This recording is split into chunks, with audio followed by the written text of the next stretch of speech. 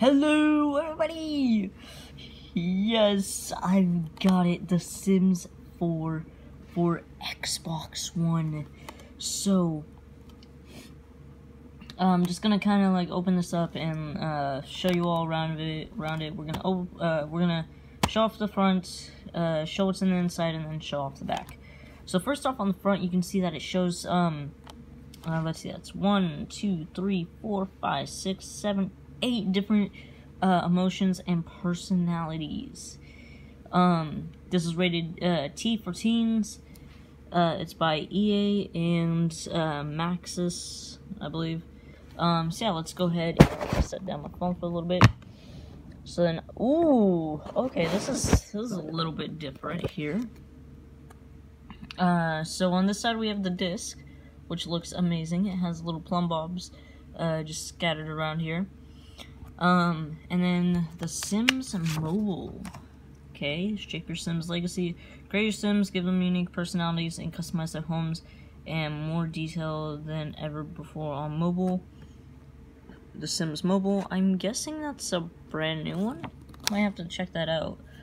Expand your game with a variety of new experiences, expansion packs, large packs that expand your game and take your Sims on new adventures, game packs, medium-sized packs that add new experiences to play in new thematic ways, stuff packs, that's more likely what I'd call something, smaller packs that add more to your Sims' lives with fun objects and fashion.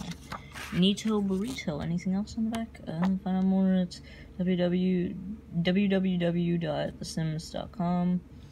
So let's see, right here we have the city living, vampires, and vintage glamour stuff. Might have to check those out whenever we start getting to playing.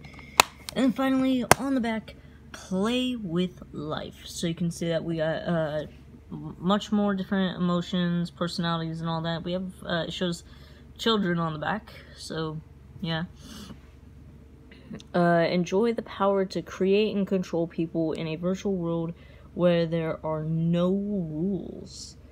So I can just have everything anti-gravity. Create unique Sims. Those Sims do look very unique. Build the perfect home. Ooh, that looks pretty neato burrito. Explore vibrant worlds, and it shows a little bit of a wedding along with. Is that a rocket in the background? That right there, is that a rocket? Alright, and then, so it is a single-player game, and it takes up 12 gigabytes, crude humor, sexual themes, and violence. It's not that bad. Like, it's not as bad as it claims right here.